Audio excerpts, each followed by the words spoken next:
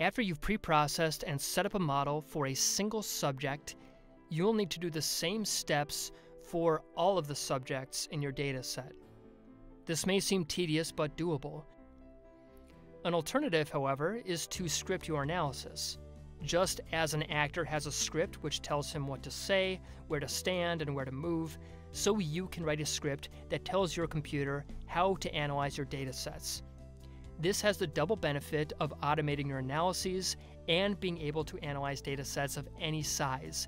The code for analyzing 2 subjects, or 200, is virtually identical.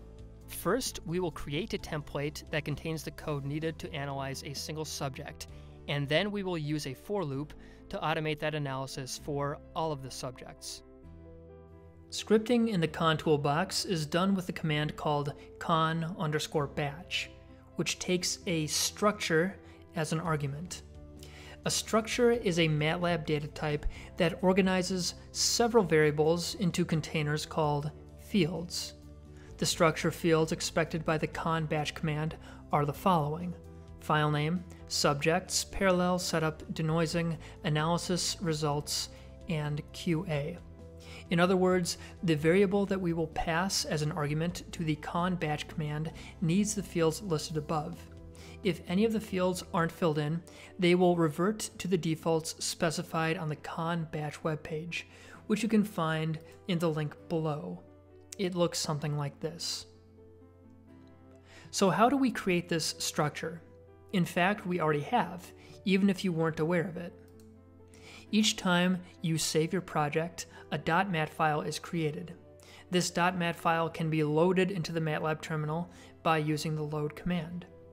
For example, if you've been following along with the tutorials up to this point, you have created a .mat file called arithmetic.mat. If you are in the directory containing all of the subjects, you can load it by typing load arithmetic.mat. This returns a structure in your workspace called conn_x. When you type conn_x, you should see the following text returned. Each of these fields contain the values that you entered into each tab in the GUI. For example, we can display the values that were entered in the Setup tab by typing conn_x.setup, which returns several fields. Note the correspondence between the values entered in these fields and the values in the Conn GUI that we entered in the previous tutorial. If we want, we can edit the values within the CONN_x structure from the MATLAB terminal, save it as a .mat file, and then load it into the CONN toolbox. The edits we make in the MATLAB terminal should then be reflected in the GUI.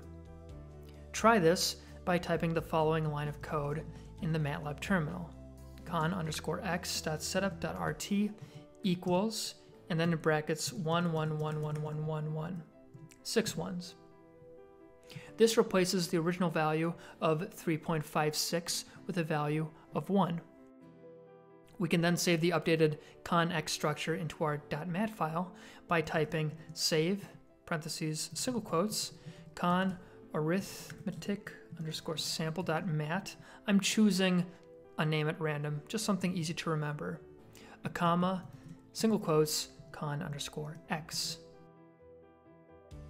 This uses the MATLAB save command, which requires 2 arguments: the .mat file to be written and any values or structures to be saved into it. In this case, we save the CONN_x structure into the .mat file. If you now load it from the Conn GUI, by clicking on Open once this loads, and then conn arithmetic sample.mat, you should see the number and the repetition time fields matching what we specified in the MATLAB terminal.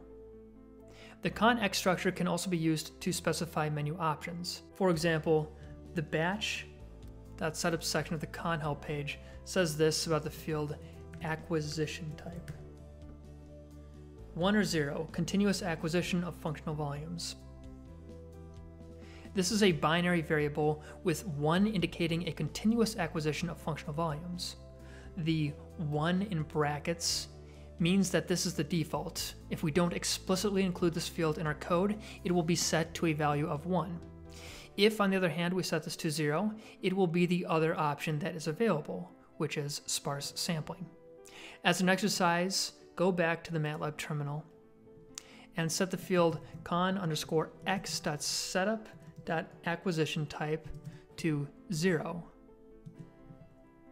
Use the same code as before to save it into this conn arithmetic sample.mat file, and then we can load it in the conn GUI using project, open, and then selecting that mat file.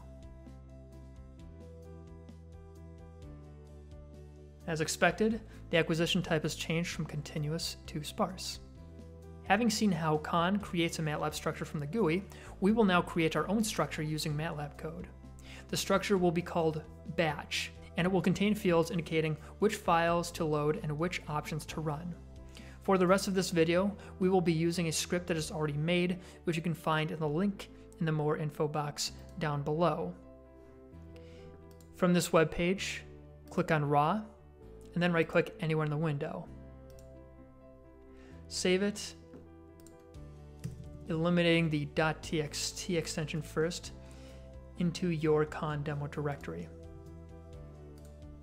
From the MATLAB terminal, you could run the script at any time by typing conn_batch_template and pressing enter, but for now we will step through each block of code and talk about what it does. So I'm going to open it up in the MATLAB editor window. The first block of code in the script will load the anatomical and functional files. It uses a recursive search to look into every directory below the current directory to find the files matching the string that you specified. This is done with the conn_dir command, which takes a string as an argument. If you want to load several subjects, you can use a regular expression with something such as an asterisk. To learn more about this concept, see the link below on the Unix tutorial on wildcards. Whichever method you choose, make sure that the nSubjects variable matches the total number of subjects that will be selected. For example, if there are 6 subjects in the current directory, and you are using a wildcard to select the resting state data, you would set nSubjects to 6. If I copy and paste this block of code, it should return that there are 6 subjects and 1 session per subject, which has been loaded. The next block of code will first create the arithmetic scripted.mat file, which we will then populate with the rest of our fields, and also the setup tab, which extends from about here to about here. So if we run this block of code, these for loops, for example, will set in this field batch.setup.functionals all of the functional files that we selected with the code above. We can look at this using cell array notation, and we find that, for example, in the very first field is the first file for the first subject. For the second subject, that file is loaded, and so on for all 6 subjects. And this is also done for the structural files as well. Also note that here we have specified which preprocessing pipeline that we will do, default M&I. If you recall earlier in the preprocessing module, we used the default M&I preprocessing pipeline, which is simply what we are indicating here in MATLAB code. And the same thing for the interleaved Siemens slice order. If, for example, you wanted to change this to something else, if we go back to the conn batch web page and look for slice order, we could enter any of these other options to best match the parameters of your experiment. If you want, you can also load a custom atlas, which is discussed more in the link to Appendix C down below. This is a more advanced user option, so I'm not going to cover this right now, but be aware that it is an option. After that, we have things like the denoising step, in which case I've only changed one option, just to show you how you can change certain parameters for each of the different tabs. For example, the bandpass filter, I could change from the default of about 0.08 to 0.01 to 0.1. These other options here, such as done, mean to execute that step, and overwrite, yes, will overwrite any previously written results. If you wanted to change it so that it throws an error before overwriting anything, you could change this to no.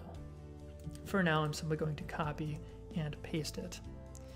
And same thing for the analysis part, which will run both first and second level analysis. These last 4 lines will first run the actual batch that we just specified up above, and then we'll open the CONN GUI and load the results automatically once it's complete. So again, I could run all of this by copying and pasting everything into the terminal, simply typing the name of the script or doing it piecemeal as I am right here. But as we start this, it will run everything that we specified up above with all the parameters and options that we have set. And this will be the exact same thing as if we clicked everything and selected everything in the CONN GUI.